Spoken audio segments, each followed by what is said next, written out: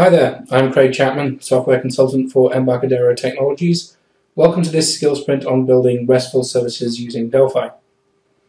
My email address and Twitter handle are on the screen and will be again at the end of the presentation. At the bottom of the slide you can see a link to the blog post which accompanies this skill sprint. This skill sprint works with Windows, OS X, Android and iOS for both the client and server-side applications. We're also going to take a look at how to convert the service application into an Zappy plugin for Microsoft's IIS, which of course will be for Windows only. The same technique can be used to convert the service into other formats, such as an Apache plugin, for example.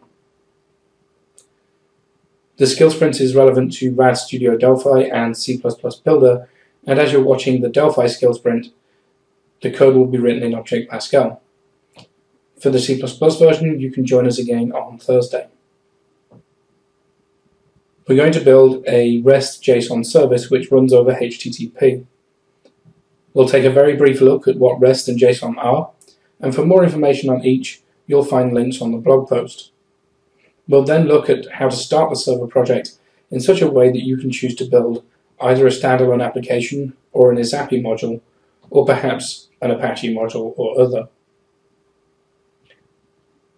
We'll then create the methods of CRUD, create, read, update, and delete, and we'll end the skill sprint with some Q&A time. So REST, or representational state transfer, is an architectural style which shapes your application. Saying that an application is RESTful is something like saying it's an N-tier application or a client-server model. It describes the shape of the application, but it doesn't fill in the details, such as which protocols are used. Today we're going to use JSON over HTTP, but we could just as soon create a RESTful service which uses XML and SOAP, or which runs over TCP directly.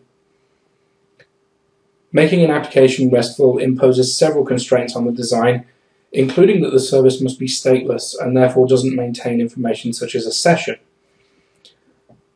The service should also have a uniform interface, meaning that the client doesn't necessarily have to know which APIs or resources are available on the server. It can discover these. The exception to that is known fixed endpoints, and what we're going to build today will have a single endpoint. Typical implementations of REST over HTTP employ a CRUD-like system for manipulating data. We'll use the four verbs from the HTTP protocol get, put, post, and delete to represent the various CRUD methods. Now let's take a look at JSON.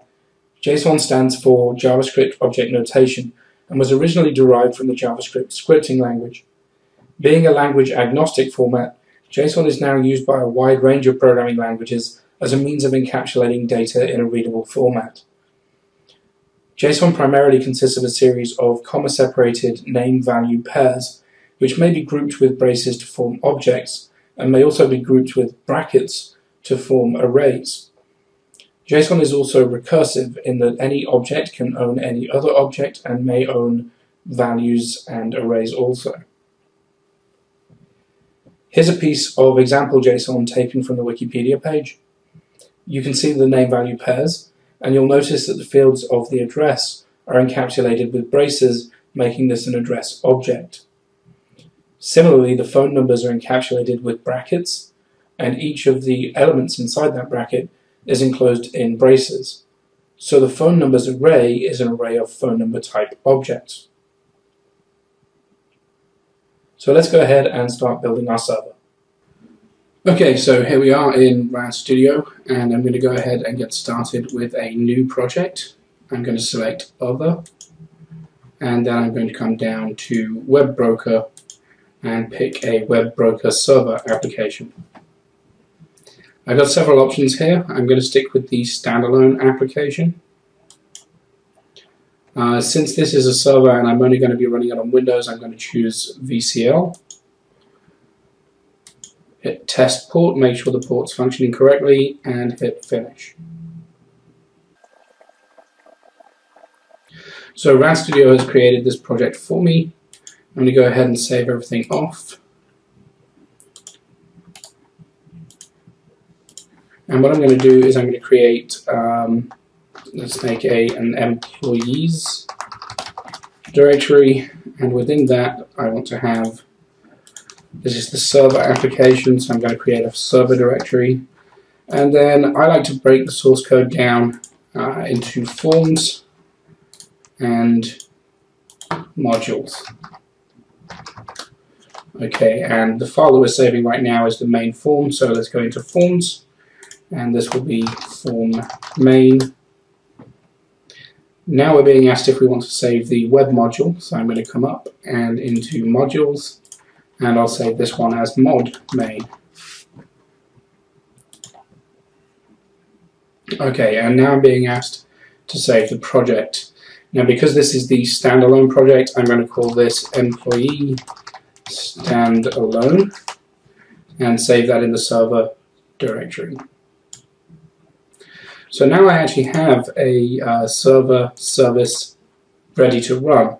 Let's go ahead and take a look at what this looks like when we run it. So this is the main form of the application. It's just got a button to start the server, another to stop the server, and if I click on open browser, it's going to take me into, I think Chrome is my default. What we can see here is that the server is running on localhost and on port 8080, and it's returning web server application as the content for the default request. Okay, so let's stop the server now and go take a look at the source. Now the main form, I don't really need to do anything to change this form. What I'm going to do is put my code in the module. So looking at mod main, what we have is a list of actions for this module. So go and take a look at those actions, and at the moment we have only one, which is the default handler, and path info being slash or root for the web server. And oops, if I click on that action and go take a look at its handler, we can see that it spits out this web server application in a piece of HTML, and that's what we saw before. So let's take a look at the parameters that we have here. We've got the request, which is a T-web request, response, and handled. Now the request is going to contain the content of the HTTP request, as well as any parameters. It'll tell you which method was used when calling and so on. Response is where we're going to put our reply. So you can see here we've got response.content, and it's spitting out the web server application code. And then handled, it's actually set to true by default, but this indicates whether or not this handler handled the request. So if we were to put false in here, the application would know that this handler didn't handle the request. And the reason that's important is when we add a new action, if the new action doesn't handle the request, then it will fall back to the default handler, which is this one. So let's go ahead and do that. Let's add a new action to this web module. Actions add item, and you can see we've now got web action item 1. I'm going to go ahead and rename this to ACT employees. And this is actually going to be the endpoint that allows me to manipulate the employees data table. So what I'm going to do is under path info, I'm going to put slash employee or employees. It's not the default handler, that would be this one, and it is enabled. So we'll go ahead and put some content in the onAction event handler. For the moment, what I'm going to do is put in response.content equals employees. So I'm going to go ahead and run this application. Let's save it off again. And let's see how we access that endpoint. So by default, we've opened the browser up to the root, which is why we're still seeing web server application. But if I put in slash employees, then I get this employees data back. So that demonstrates my endpoint working.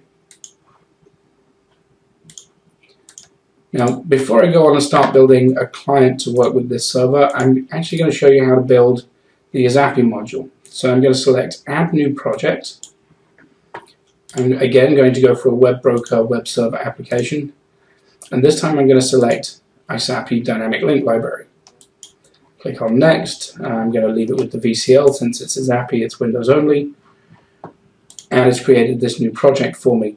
Now, Web Module Unit 1 here is the default module. I'm going to go ahead and remove that. And then instead, I'm going to add mod main from the standalone service.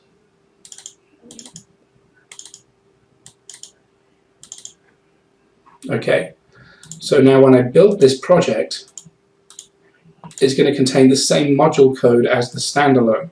So whatever changes I make up in the standalone application, so long as they're to the module, will be reflected in the iSappy. Let's go ahead and save that project off. So we have project 1. I'm going to call this employees. And I'm now being asked to save the project group as well. So let's call that group employees. Okay, so now if I go ahead and hit build all, we're going to build both the standalone and the iSappy, which we can find under the project directory in, let's see here, Win32, debug, because we're in the debug profile, we have our standalone and the iSappy form of the same project. Interestingly, by default, IIS servers only run 64-bit applications. You can configure them to run 32, but we're going to go ahead and add the Win64 platform to this project and make sure it's the default. And then when we build that, we have a Win64 directory with our 64-bit version. Let's go ahead and start one more application. Add new project. And this time I'm going to go for a multi-device application. So this is an FMX application that will run on mobile and desktop targets. Okay, and I'm going to go ahead and save this project under employees. I'll create a new directory called client. This is for the client application. And then under the client application, I'm going to have a forms directory. And I'm going to save this form as form main again, because it's a different application and in a different directory, so that's not going to cause any conflict. And then I'm going to call this project employees client. Okay. Now in the client application, we can make use of the REST client class, TREST client, and then we also have the REST request class and REST response. Let's take a look at each of these. So the REST client component, I'm going to take the little one off of its name there. So the REST client component is your HTTP client, and in order to use this, all we really need to do is set the base URL, HTTP localhost 8080. So that's where the service we have is running. The REST request component, again, I'm going to take the little one off its name there. This one is, it represents a HTTP request, so you can see that this would be a GET request. We can use delete post per. What you need to do with this one is make sure that it's pointing at the correct response component and that it's pointing at the correct REST client. So the REST response, again, it represents the HTTP response from the server. So as long as these are all bound together correctly, what we should be able to do is put a resource in here of /employees. So we've got the correct endpoint. I should be able to go ahead and hit execute. Oh, I need the service to be running first. So let's go ahead and start that up. Okay, now hit on the client, hit execute here. And I get response 200 OK. And what's happened is the request for the employees endpoint was made through the REST client, and the response that we got back has been stored in this REST response class. If I go and take a look into the content property, I can see I've got 13 bytes, and it's the employees tag that we sent back from the server application. Okay, so now back up on the server application. If I go and take a look at my module again, sending this tag back by itself is not incredibly useful. Well, thankfully, because we're working within a module here, we can go and take a connection to a database. So I'm going to go and grab, as you might have guessed, the standard interbase sample database, and I'm going to take the employee table. If I drag that over onto my mod main, then I get a connection component, and I'm going to rename that to con so that I can save myself a bit of typing. And I hit connected true. So I'm now connected to the database. I've also got this employee table, which is actually a TFD query component. So I'm going to go ahead and change the name of this one to QRY, again to save myself some typing. So I now have access to some data on the server. Let's look at how we can send that data back. So the first thing that I need to do is to modify this method. I'm going to take out the little holding place code that we had in there, and I'm going to do a little bit of cut and paste here. I'm going to paste in this case statement.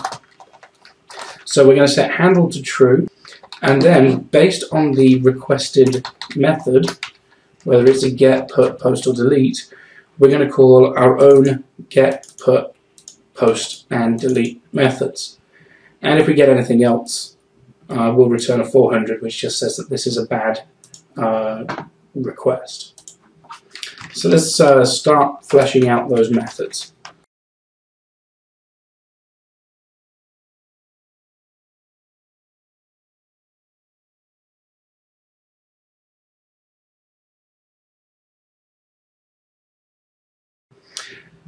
So the method that we care about at the moment is going to be get. This is our read, and we're going to read some data out of the database and send it back to the client.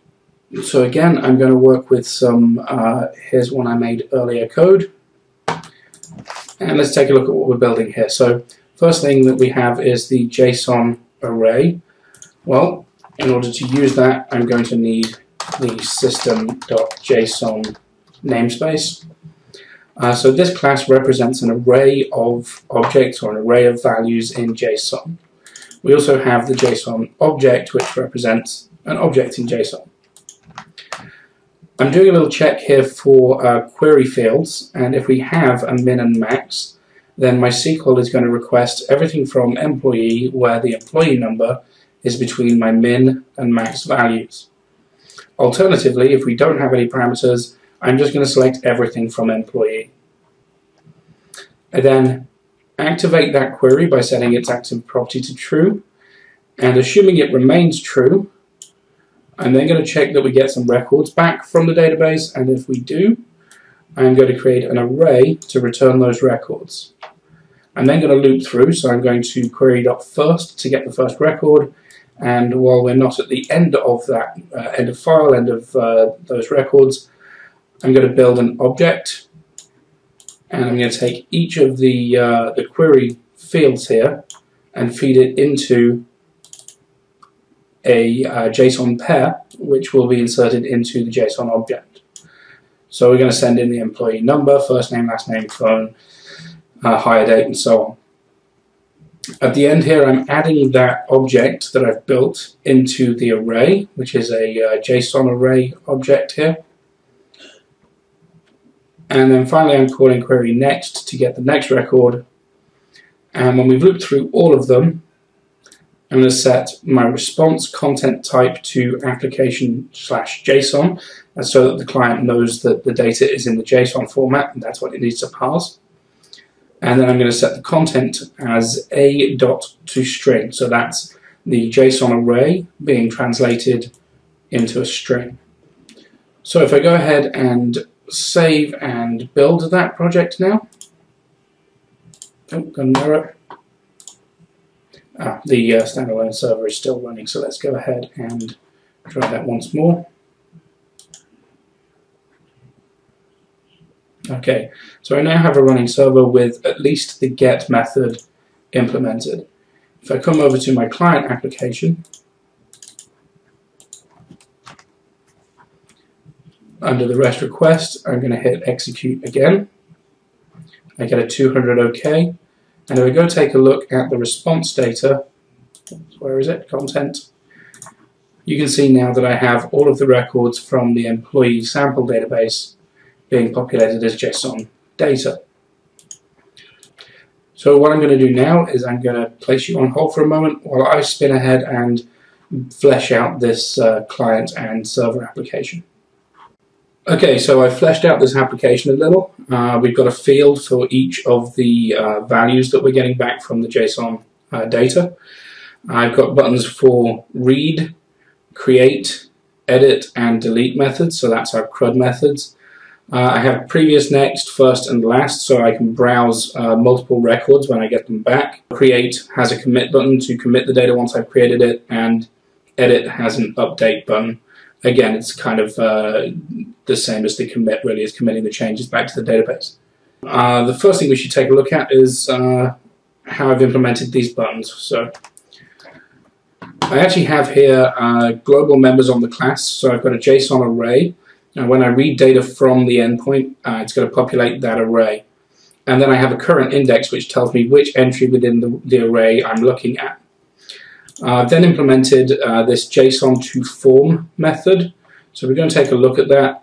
All I'm doing is copying from that array whichever index I have currently selected, copying those values into the edit boxes. I've also got a clear form which just clears the boxes out. So we were looking before at the read method. If I go and take a look now, what I've done here is I've set up the REST resource to point to the employee's endpoint. I'm doing this because at other places in the application I might want to add additional endpoints on that service. I'm setting the method, and in our CRUD setup, the read method is based on the HTTP GET, so I'm using a HTTP GET, and I'm making sure that the response class is bound to my request. Then what I'm going to do is I'm going to clear out the request parameters, and I'm going to add in a min and a max, and these are based on these two edit boxes at the top of the screen here, min and max. I go ahead and execute the request. That's going to go off to the server, make the call, and it's going to come back with an array of data. So I'm going to make sure that my global JSON array is nil and disposed, and then I'm going to call tjsonObject.parseJSON value, and I'm going to pass in the content that I get back from my HTTP request. So what's going to happen here is it's going to parse that JSON data and return it as a JSON object, which is actually a base class, so I'm casting that as a tjson array, and that gives me my array of records. And then I'm using current index, setting it to 0 so that I get the first record, and calling the JSON to form method, which is going to load that data onto my form. Before we run that method, let's just take a look at one or two of these buttons. So previous just decrements the index and calls JSON to form again, and as you can imagine, next increments the index, first sets the index to 0, and last sets the index to the last record in the array. And if I go ahead and run this application, I'm going to set as a parameter, say 10,000, so basically we'll get all of the results from the database. I'm going to hit read, and you can see that data has been populated. I can use next, next, next, previous, previous, first, and last to navigate the data. Okay, so the next method that I've implemented is the create method for creating new records. Now in doing this, all I'm actually doing when you click the button is clearing the JSON data from the form and then calling this create mode method. Now what create mode does is it just sets a bunch of these edit boxes read only to false, sets the text prompts, and sets the font colors for each of them.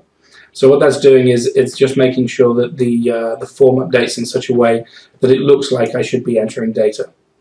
I've also added an edit mode and a browse mode. Browse mode puts us back into the mode we're currently in, where the text is black and we're able to browse the data. And edit mode will be used later by the edit CRUD method. So let's go ahead and take a look now at what happens when we create a record. Well, it's going to make this commit button is going to enable it so that I'll be able to commit the changes that I put in back to the database. If I go and take a look at the commit button, I'm setting up my REST request to point to the employee's endpoint again. This time I'm using the post HTTP method, and again I'm binding my response so that I can get some data back. I'm then going to clear the request body. So basically this is the HTTP content that we're going to send to the server. And I'm using the JSON writer property of that body to start an object and to insert the columns for first name, last name, phone number, and so on. And for each of them I'm inserting the value from my edit box. When I'm done with all of that, I write the end of the JSON object. I'm setting this to browse mode perhaps a bit early, but I make the HTTP request, which sends that object up to the server with the post method. The server is then going to create that record in the database, and in doing so it will generate a new employee ID, and that's what I'm using as my primary key here. So what I'm then going to do is clear out the JSON array on this form and pass the response. Now the response will be the same object sent back to me with that new UID. Then I'm going to set the index to 0 because in theory I should only get a single record come back, and I want to be set on that first one, and then I'm going to display that record on my form. And before I run that, let's go ahead and see what that looks like on the server. So in my module I've actually implemented all of the methods at this point, so let's go and take a look at the post method. So we're taking a look at the post method here, and what I'm doing is I'm parsing the JSON data that was sent up to the server. That'll be the new record that we created, and storing that as an object, the request object, which I'm holding a reference to here. Then I'm creating an insert statement into the employee table, and for each of the parameters of the insert I'm passing in values that I get from the JSON request object.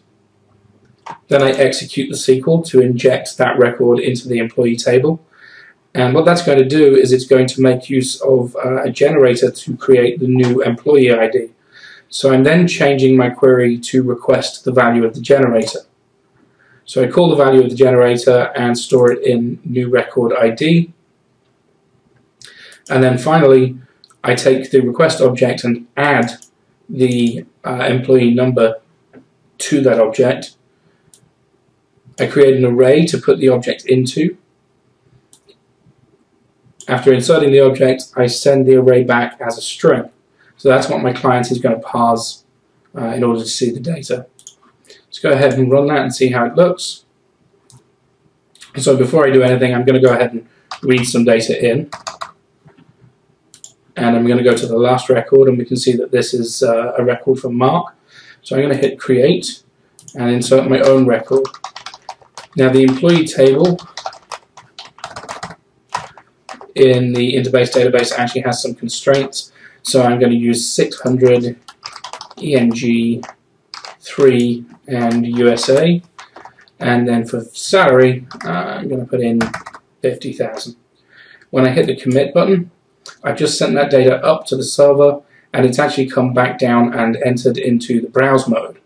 So if I go ahead and read all of the data again, and this time hit the last button, you can see now that the last record is my grey Chapman record. Okay, so we've got two more of the CRUDs to take a look at.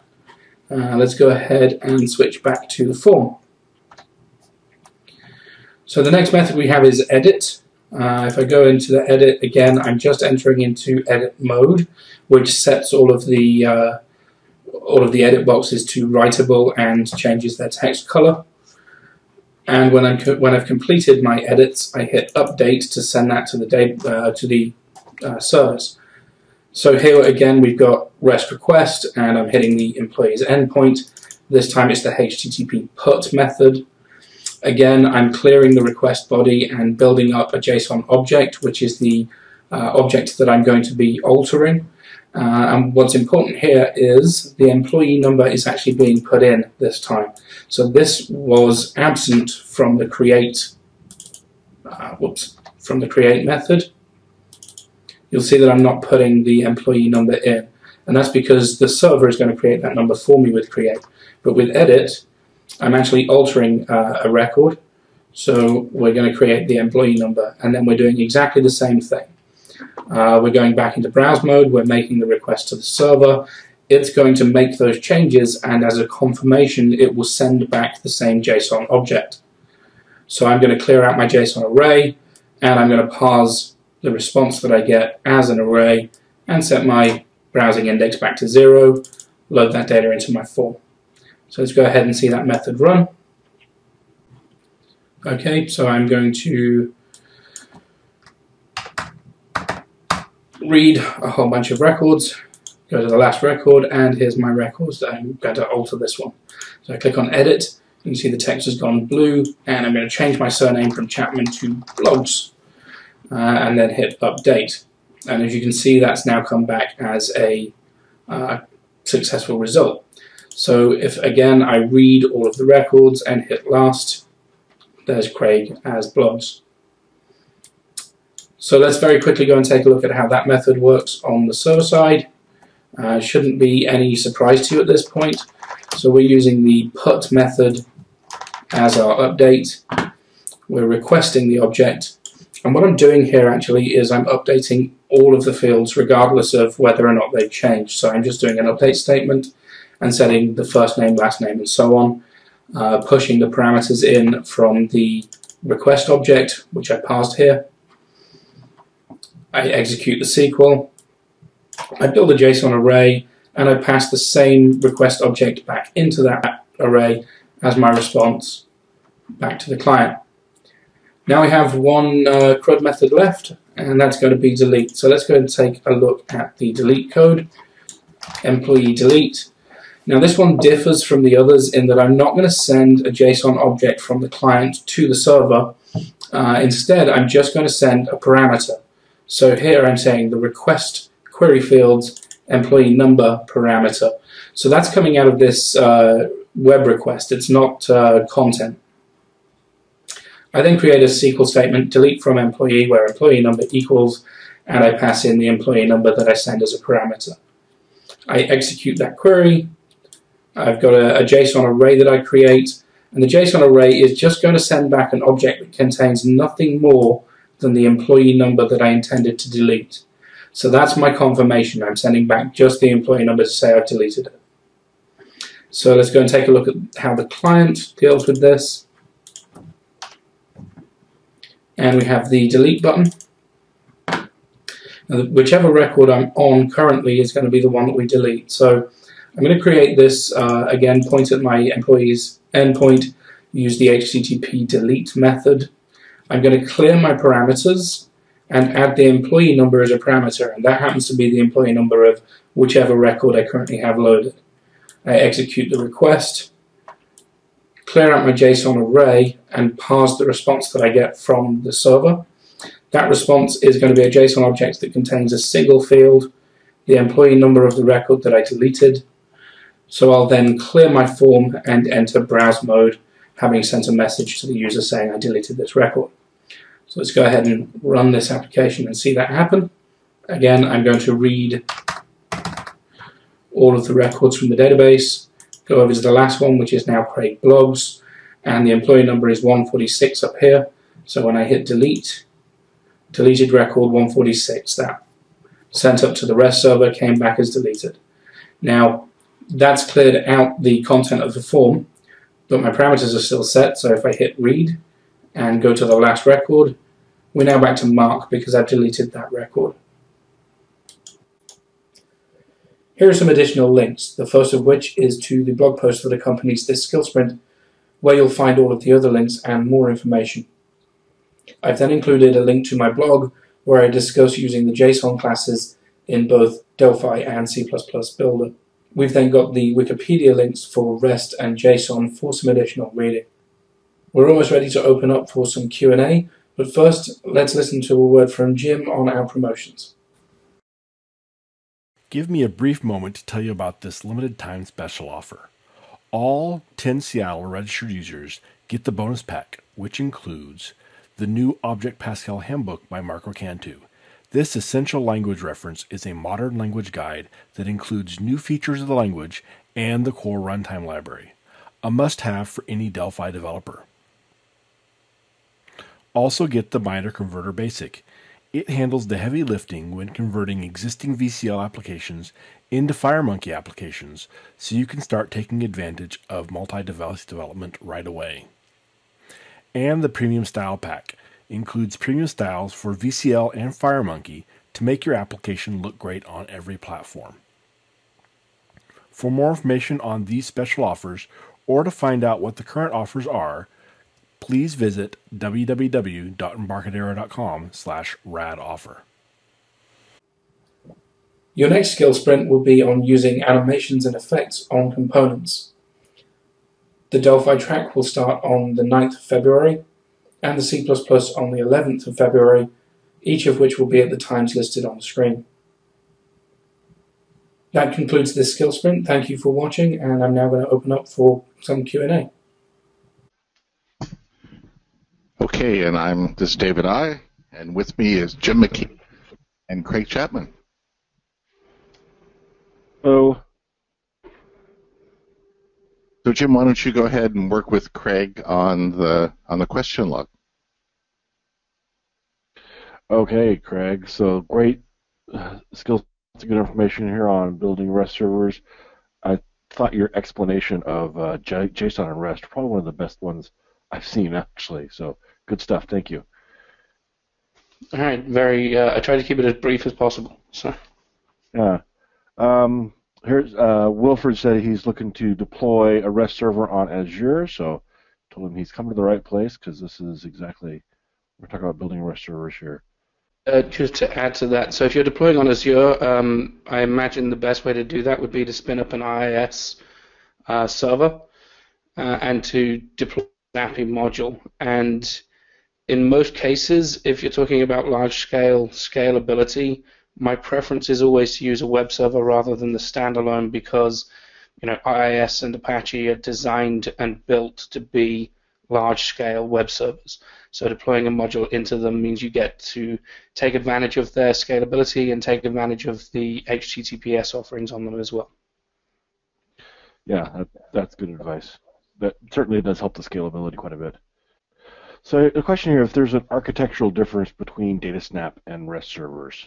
Yeah, so there's several differences between DataSnap and REST services, or more specifically, web broker modules is what I just built. But probably the most poignant difference between the two is that DataSnap is session-based and uses XML for its data encapsulation. So if you're using a DataSnap server, typically you have to hold on to a session. If you have spotty internet connectivity, then that could be problematic. With a web broker REST service, you make a request, you get a response, and then you close the connection, or you can close the connection. You could keep it open. So it's better for environments where the internet might be a little bit spotty.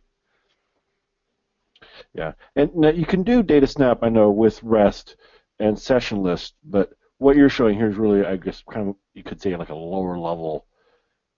It doesn't have, so DataSnap gives you a lot of great stuff out of the box for data sets and change management and stuff like that, where this is kind of a lower level option, if you will. Yeah. That's not accurate to you? Yes, it is. I mean, with DataSnap, you get a lot more sort of visual and assistance classes and things like that, but what we're doing here is very much at a code level and literally sitting right there on top of HTTP, so you're just building up the response string, which is something that you typically, I mean, you can do in DataSnap, but you typically don't do. I just want to chime in that DataSnap also has additional choices with project wizards to get you started, TCP, HTTP, HTTPS, and there's a separate wizard for a DataSnap REST server. And as Craig mentioned, you have pre-built support with components in DataSnap for session management. You can do either a command where you connect and just do something and go away, your client. Session management, where it spins up a thread for each connection and you can keep it active. And then there's also server, where it's stateless, where your server keeps track of all the clients or middle tiers that are connected to a DataSnap server. And what Craig was doing here is saying, I'm going to just use the web broker. You're going to send commands to it. It's going to return whatever you want. In this case, he was returning JSON because REST is HTTP or HTTPS and REST, or JSON, sorry. So, but you can also return XML. I mean, there are servers that return all sorts of different data types. So here he built it, everything up from web broker. DataSnap, you have a whole set of components for defining your endpoints versus using web actions, which what Craig showed you. Yeah. And just to add to that, when you said you can return XML, HTTP, I mean, I've used web broker services in the past to return binary objects, images, and similar things. So you, pretty much any MIME type, you can send any kind of MIME type data. So there's was a comment here about stability with web broker, or with DataSnap, I guess, actually, but the reference he's making to is where they tested it with the standalone for server, and as Craig mentioned earlier, definitely want to use the SAPI module because that gives you greater stability and performance. So that's true for both web broker and DataSnap. So the standalone module, like Craig showed, really is for testing and development purposes, but then when you deploy into production, you want to go to an SAPI module or an Apache module, really. I also noticed a question on, I guess they're related, so dependencies on Indy and dependencies on OpenSSL. And I believe, Jim or David, you can tell me if I'm correct on this, that since XE7, XE8, the backend Indy was replaced with basically the native TCP, and we removed the OpenSSL dependency in DataSnap 2. Is that right? Yeah, as of XE8, the REST client libraries no longer use Indy. They use the native HTTP client libraries, which include the OS's SSL TLS decryption support. So if you're using an Apache or Apache module or a SAPI module on the server, and XE8 or 10 Seattle on the client side, there's no Indy at all in the loop. Indy's great, but the native OS is able to scale more and has the built-in SSL. So,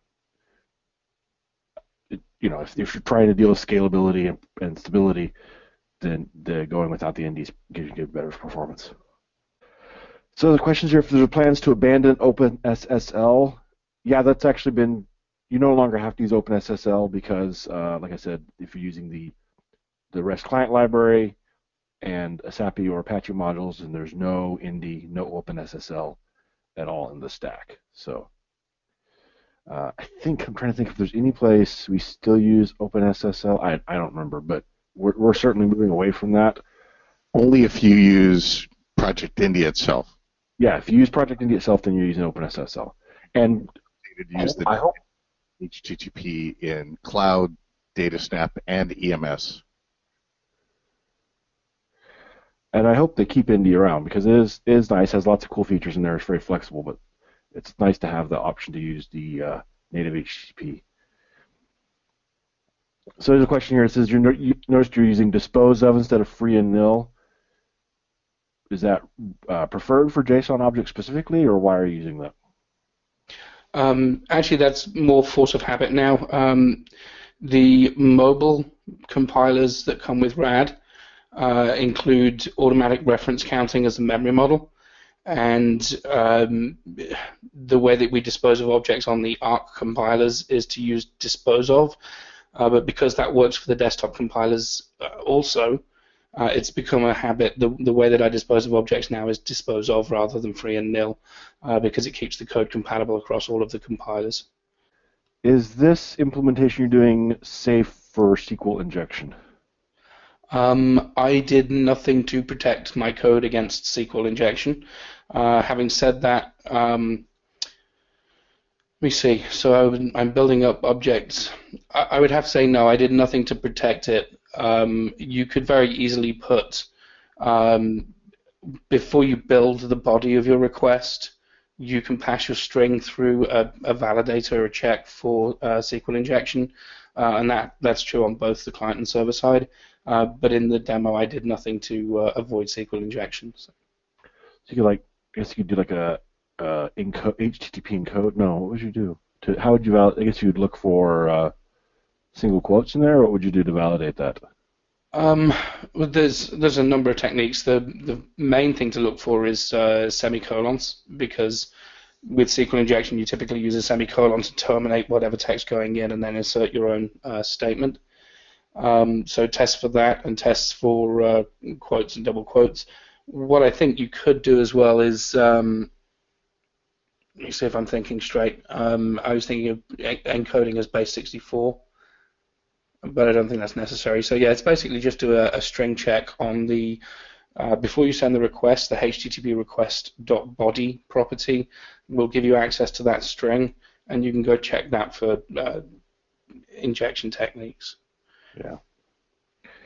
If you're not sure it's SQL injection, XKCD has a great comic called Bobby Tables that you should check out. Is there a wizard that someone can run that will create a REST server around a set of database tables or queries? There isn't. What you can do is, as you saw with the module there, you can drag and drop your queries onto the web module.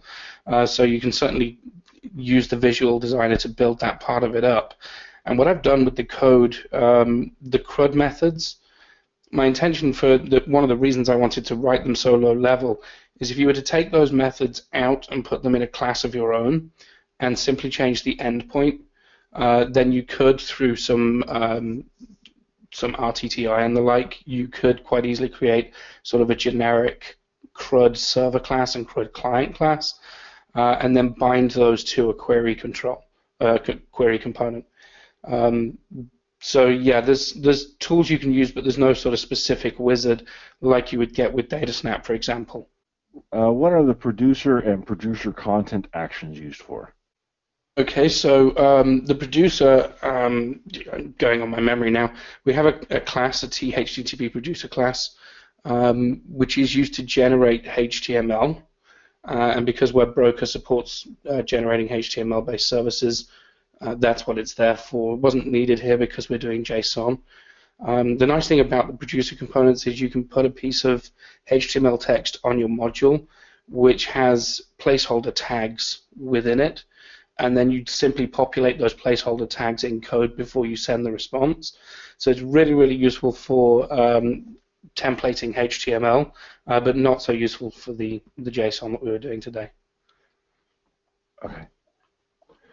A couple questions here about if this would work on Linux, and I know we do have a Linux server on our roadmap for the future, so that's this would work under Linux once the Linux server is available. Is that correct? Yes. So certainly as a standalone, at the moment it works as a standalone on all of our supported platforms. In theory, though I'm not sure I know why you would want to, you could run the server as a standalone on a mobile device. And so that will certainly be possible. And the Apache module I'm expecting to be available when Linux becomes available too. Obviously not the IIS because that's a Windows-only thing. But it's... For confirmation, it's kind of a wait and see. I'm expecting it to be there, but I need to wait and see what comes out of the R&D. Yeah. And Marco did a skill sprint. If people want to go back to, I think it was spring of 2015, he did a skill sprint on how to use Apache modules on Windows, so you can check that out. And for anybody that's eager for Linux, I would recommend upgrade to 10 Seattle, get update subscription, because that gives you access to exclusive briefings as well as beta access and stuff like that. So if you want to get on Linux before everybody else, update subscription is your key. So would it be possible to use sessions on the client? I'm not sure I understand the question. So, Several people want to keep the connections with specific clients open. DataSnap does that by setting lifecycle on the server class to session, and then under the cover, DataSnap manages in a separate thread all of the connections until the clients go away. EMS is stateless, so if you execute commands, I guess you can build your own session management by keeping track of the connection IP addresses or whatever. Start up threads and save session state.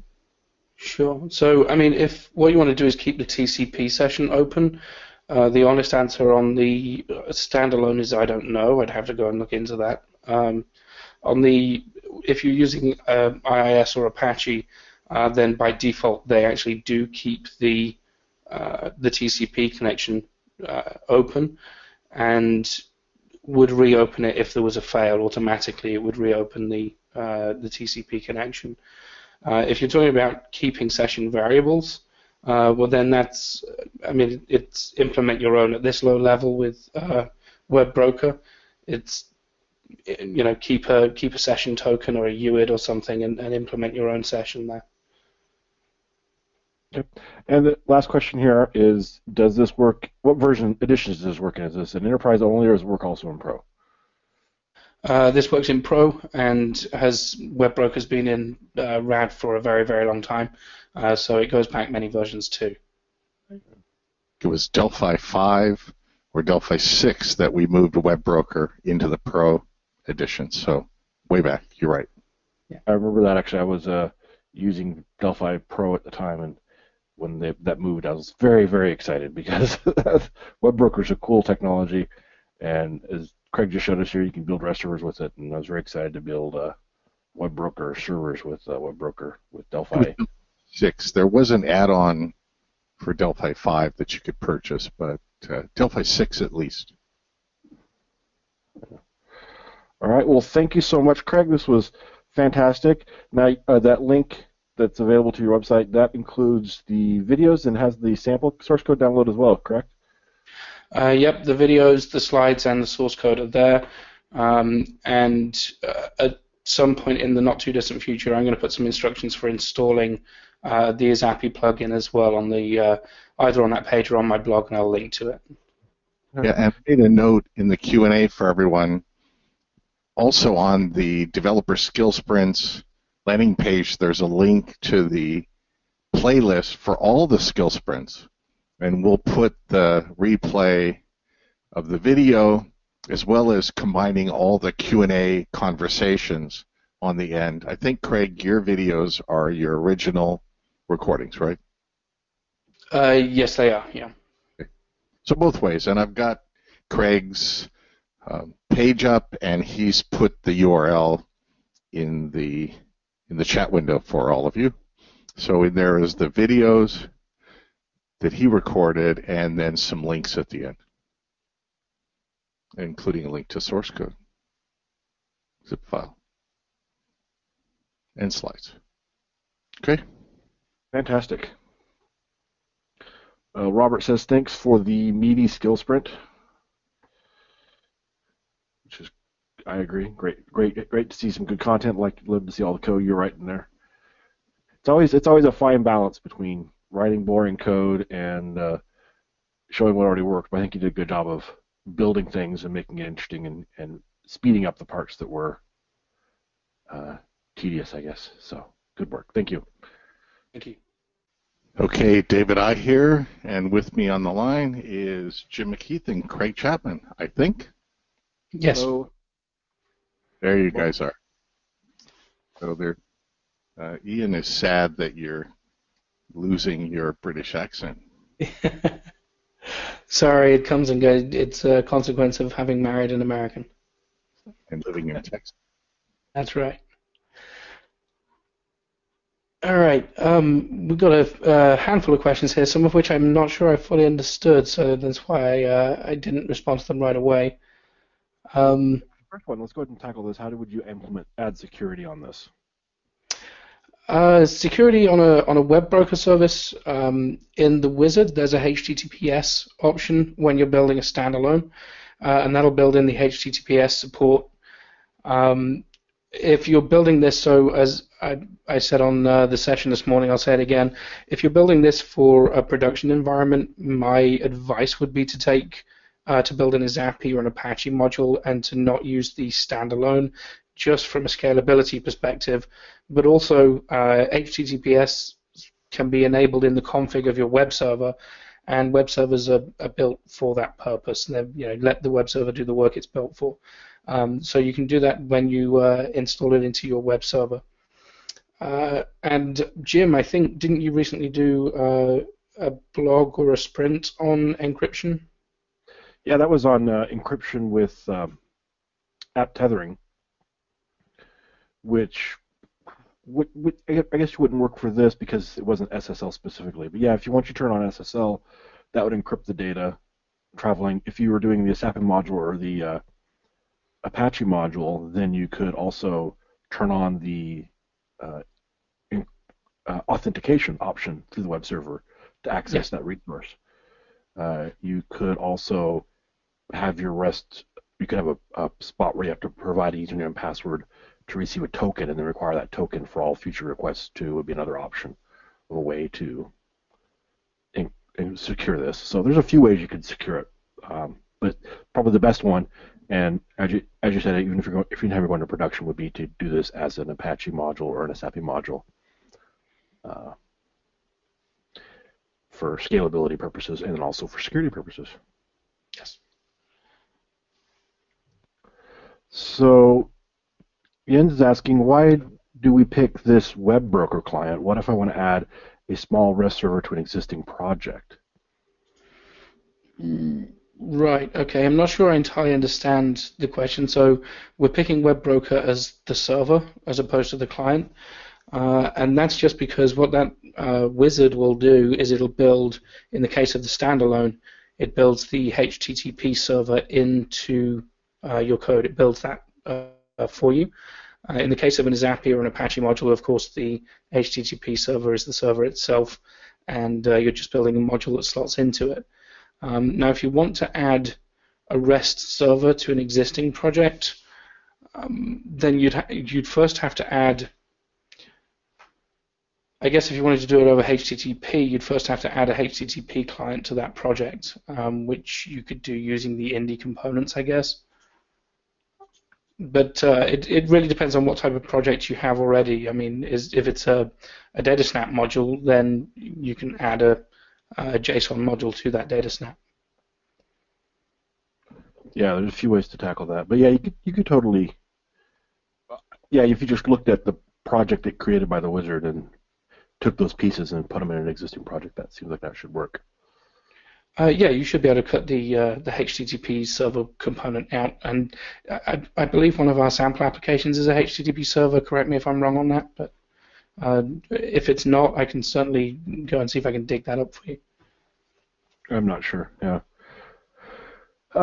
Why does a DataSnap REST server doesn't expose the ID HTTP request info and ID HTTP response info in web module actions instead of web request and web response? Why don't you get the underlying Indy objects instead of the abstracted web request and web response objects? Well, in the case of the web broker application that we were just building, that's because we're not using Indy at all, which is now true of DataSnap applications also. I imagine, I'm second guessing the design here, but I imagine that the reason for that is because it gives you the option to replace India with another technology, which is exactly what Embarcadero have done. So, yeah, yep, and that's the advantage of having that layer of abstraction there. Lots of comments, a great presentation, lots of good information here. I agree. This is awesome stuff here. In Delphi, we can use the JSON or tjson.object to JSON string. Or can we use tjson.object to JSON string, or is there overloaded, or the other overload tjson object to JSON object? Why doesn't this work in C++ Builder? That's a good question. I mean, I don't actually use either of those methods. I build the objects manually. Um, why it doesn't work in C++ Builder, I couldn't tell you. I don't know if David or Jim, if you have any idea on that. I'm not sure. Yeah, if it seems to be a bug, you can post it to quality.embarcadero.com. I'd have to look at that. I don't know. I'm not sure offhand. Why does TWebRequest only have a content property instead of a post stream like ID HTTP request info? Okay, well, I imagine the most likely answer to this is that with the REST server, there's nothing that says that you can't send binary data. It's just not typically done as a standard thing. You don't tend to send binary data in these services.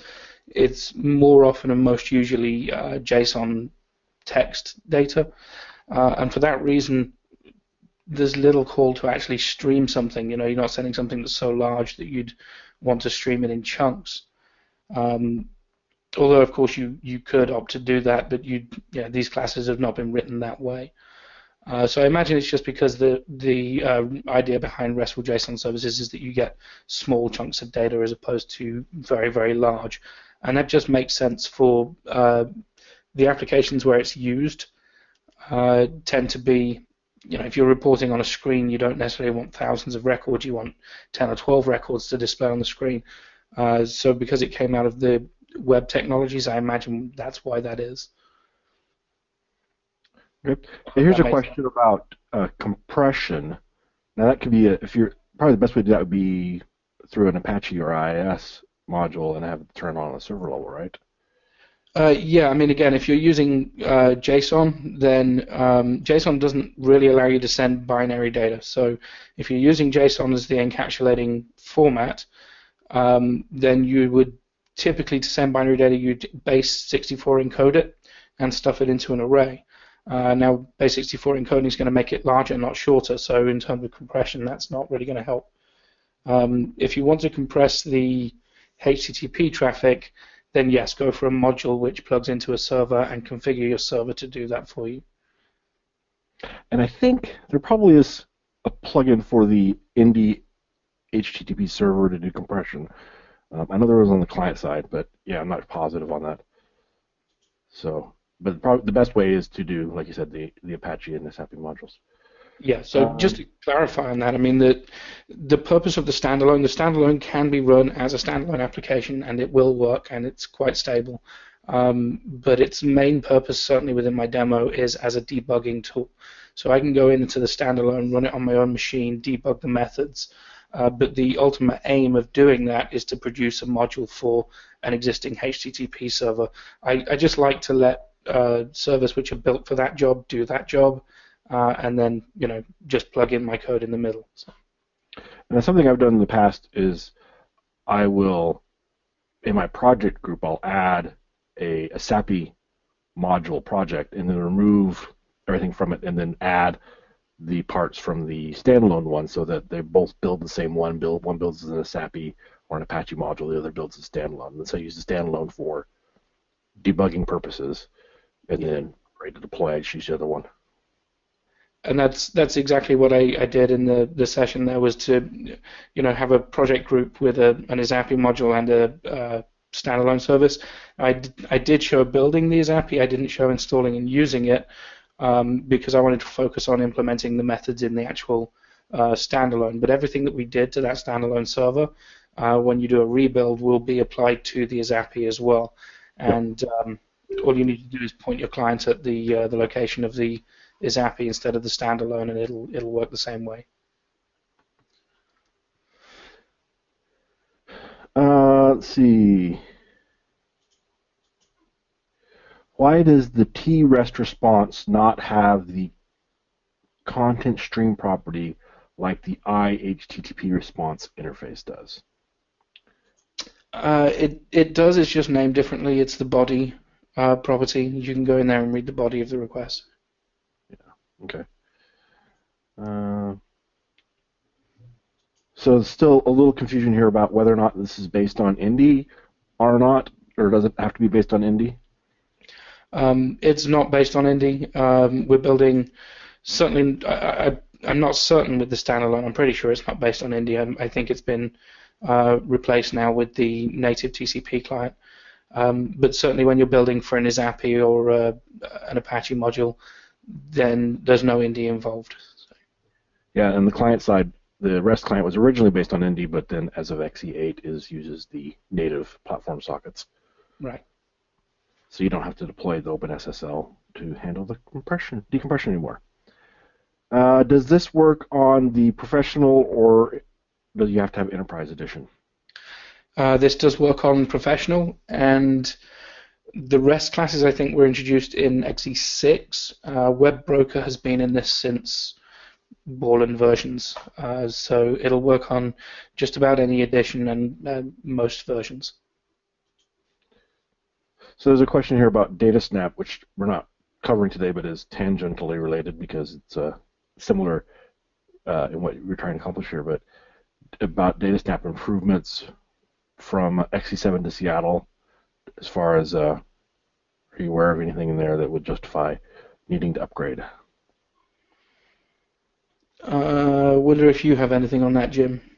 Well, I know that there's been bug fixes, and they switched DataSnap as well to use the native HTTP as well, so that is a performance improvement. Right. It seemed like there was some other stuff in there, but I know because that's one of the things we frequently get asked, and it seems like I remember seeing there was some other enhancements and improvements, but those are the two big ones I can think of off the top of my head.